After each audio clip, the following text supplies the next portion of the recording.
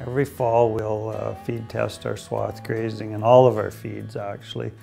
And then we get a custom mineral made up for our Swath Grazing. And of course it's based on the cereals. We sort of disregard the aspect of them having any grass alongside that, and just as if they were on the cereals completely. So then we make sure that there's lots of calcium in the mineral.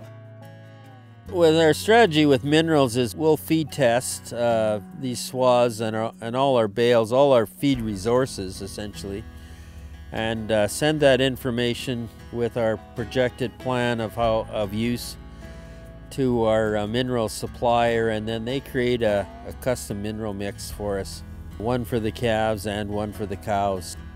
Experience, knowledge, and a great animal nutritionist. Yeah, we use a nutritionist. We do feed test. There's the formula.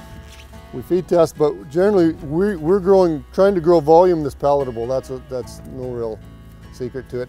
We find when our cows are swath grazing, they do not eat minerals. It's just our particular soil, but we're high salt in this neighborhood, and they don't tend to lick anything with salt, and they very seldom will eat minerals because they're eating off the ground and they must be getting most of what they need. You can put it free choice, but they don't tend to touch it.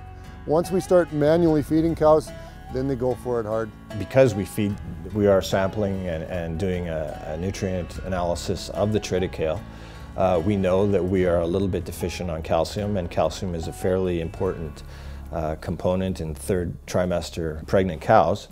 So we will supplement them with some hay to make sure that we are at least meeting the requirements, if not exceeding them, because it's not something that you really want to mess with when you got the cows to the third trimester. We have a vertical mixer, so we are cutting our hay bales up with some silage, and then we now are feeding a chelated mineral pellet. So they're essentially getting, I think, a half a pound of that now.